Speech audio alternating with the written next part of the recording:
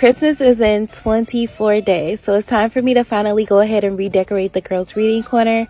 I was so happy to go to Five Below and find some Christmas decor items that really fit their vibe. I found this cute little rug, cute little pillow, and it matched perfectly with their cute little pink couch. I also found this Disney Storybook Advent calendar.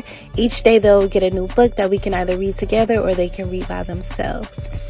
I also went to Target and found a few little decor items that were really cheap. They were like $3 in their bullseye section to set on their dresser.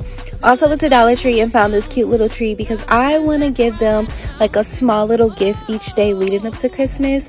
So I, along with the tree, got a few little toys and a few little, just books and stuff that I can set under the tree each day so that they can be super excited when they come home from school.